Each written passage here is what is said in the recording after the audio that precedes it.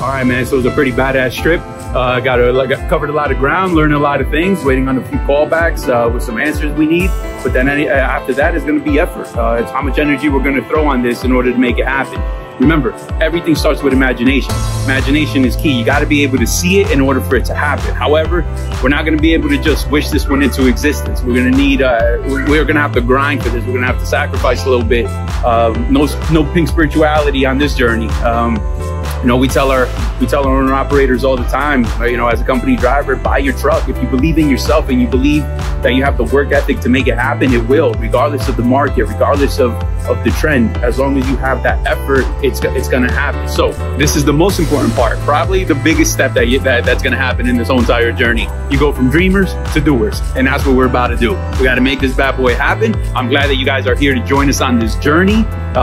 We'll take you step by step, and let's see what happens next, guys. Hey, make sure to drop the comments below. What are you doing to make it happen? What is your dream? What is your goals? Let us know, share it with us. But remember, guys, you got to risk the biscuit for it to happen. If you do nothing, nothing will happen. All right, guys, till next time. How?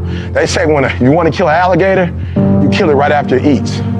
Because right after it eats, it gets satisfied. And it goes to a state like it's almost paralyzed. Some of y'all in this room, are you paralyzed? You had a little success? You done what nobody else in your family has done, and now you chilling? Come on, you ain't hungry no more? Next hunting, I need you to stay focused. Why? You should still be hungry. What have you eaten that's got you satisfied? What have you done? What have you accomplished that got you so full?